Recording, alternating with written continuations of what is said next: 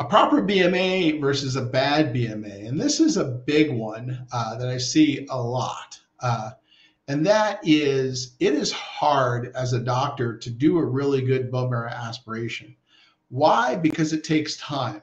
You've got to go to multiple bone sites and multiple depths per bone site, take a tiny amount of bone marrow, and then move on to the next site.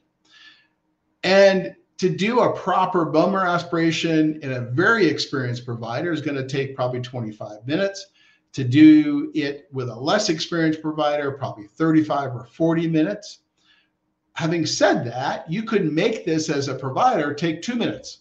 And that to do that, you would just stick this thing in one time and realize a bone marrow aspiration is where we're taking a trocar, which is what's shown there, and we're working it through the bone.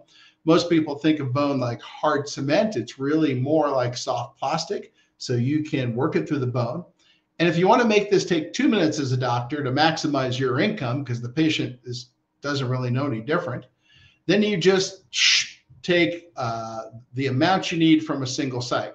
The problem is that's going to dramatically reduce the number of stem cells you get, because anything you're pulling beyond 2 or 3 cc's, a little tiny amount, is just peripheral blood.